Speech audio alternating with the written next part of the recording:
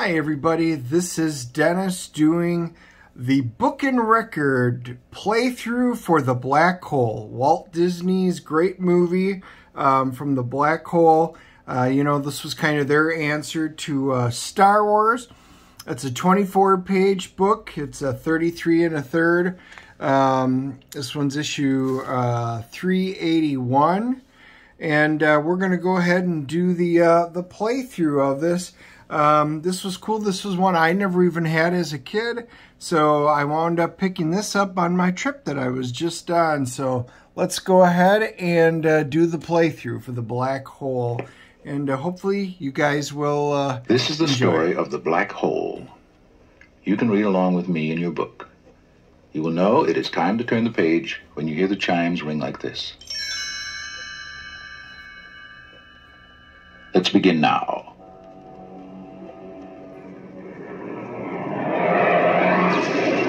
The explorer ship USS Palomino was speeding home toward Earth.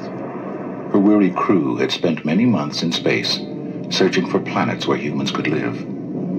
Although their mission was over, their greatest adventure was about to begin.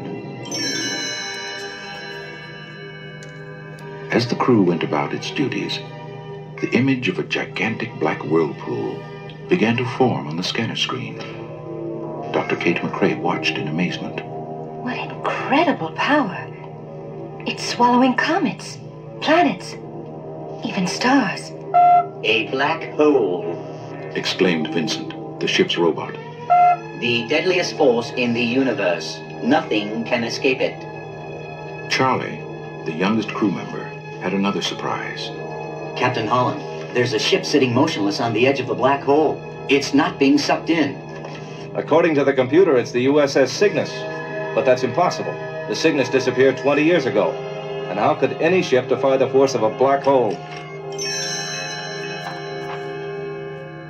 All right, crew, let's go down and have a look. Ordered the captain. Charlie, prepare to dock with the Cygnus.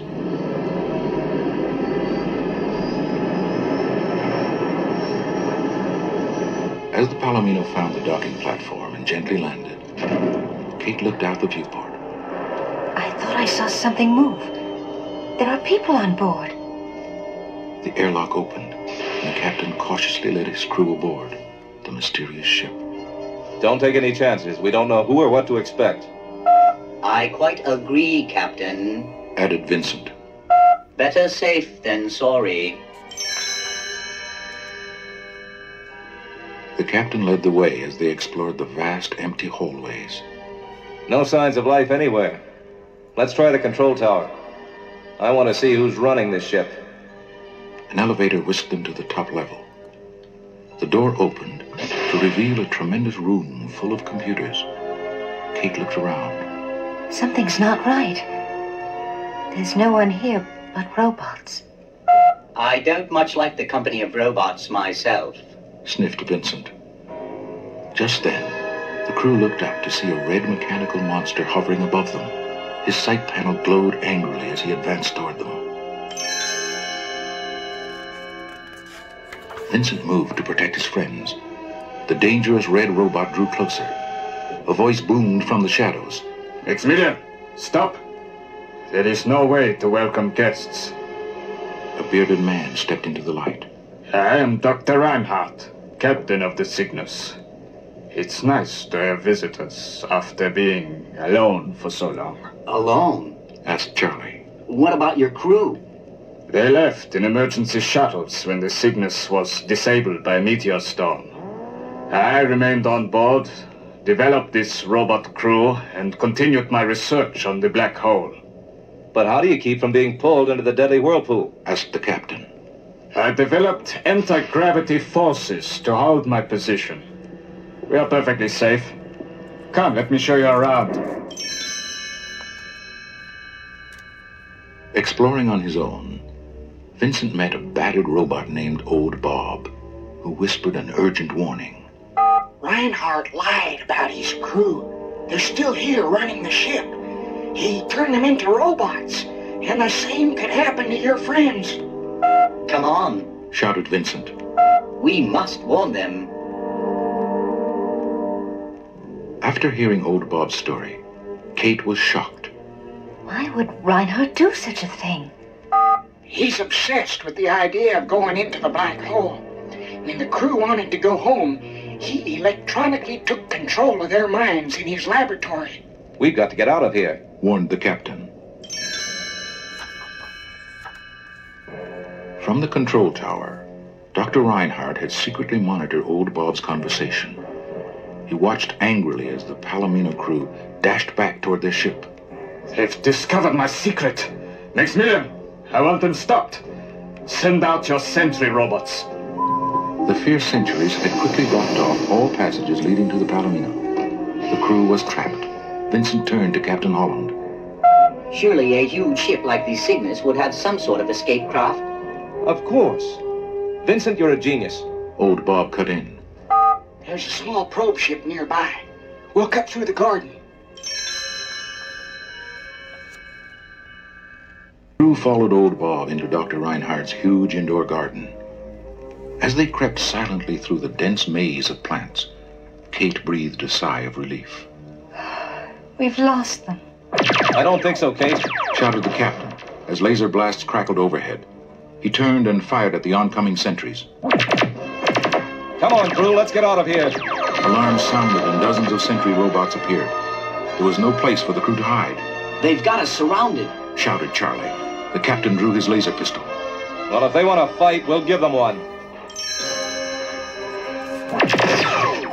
Laser guns fired. Deadly streaks of light crisscrossed in the passageways. This is the first fighting I've done in 20 years, shouted old Bob. I feel like a kid again. The robots proved no match. One by one, they were destroyed in a blaze of sparks. Charlie viewed the smoldering sentries. Reinhardt's got plenty more of these, and we can't fight them all. Let's take the air car, replied old Bob. It runs through a tunnel along the side of the Cygnus. The sentries won't be able to reach us. The crew dashed aboard the air car and sped away toward the probe ship.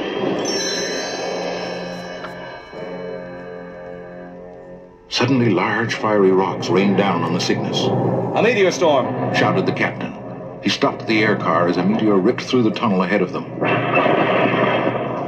Come on, we'll have to continue on foot.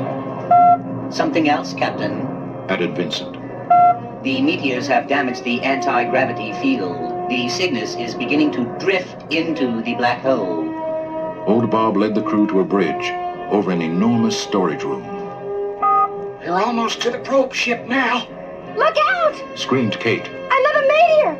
A gigantic ball of flame came crashing through the room right at them. They raced away as the meteor smashed the bridge where they had been only seconds before.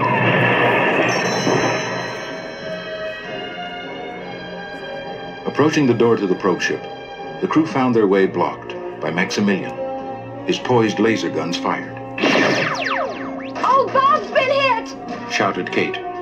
Vincent looked at his friend lying wounded on the floor. Captain, run for the probe. I'll handle Maximilian. Vincent rushed at the red giant and pinned him to the wall as the crew ran safely by.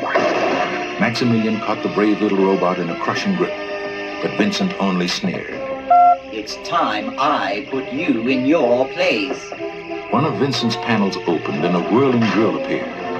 It tore into Maximilian's control panel. Sparks flew and the red robot toppled over. Vincent had won.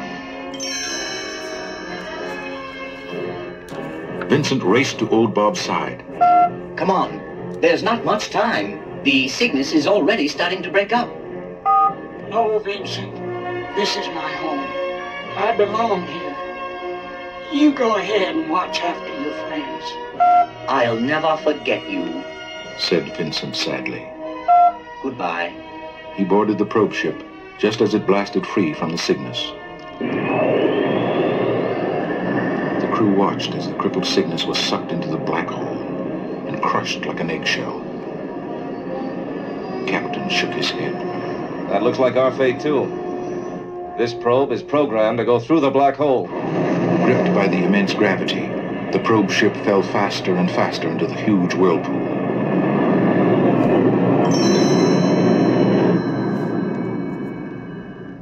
Suddenly, everything was calm.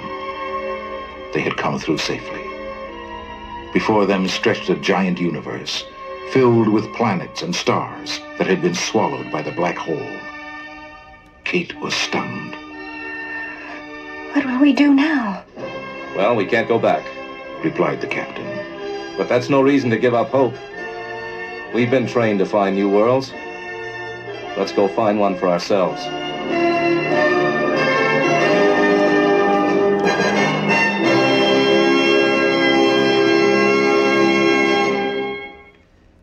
Well, there you go, everybody.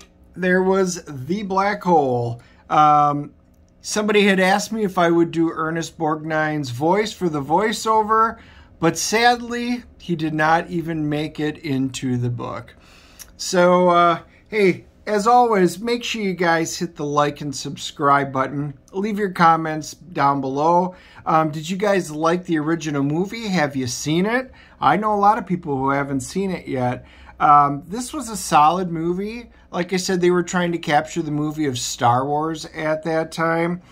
But overall, I thought they did a nice job. This is a pretty fun story, pretty interesting. And when I saw this book and record, and the record's in great shape, you know, kind of had to pick this one up. So, as always, you know, check out the project we're doing, Kor-Drath The Reckoning. I'll leave the comments down below. 76-page comic book of barbarian storyline, high fantasy, you know, meets Dungeons and Dragons, meets Game of Thrones. And then also join us on Wednesdays where we have comic book artists and writers on, and we do live streams and you guys can ask questions. They're always great interviews. And then you can also check out our quick flips and full reviews of comics. So thanks for joining, and we will talk to you all real soon. Have a great day.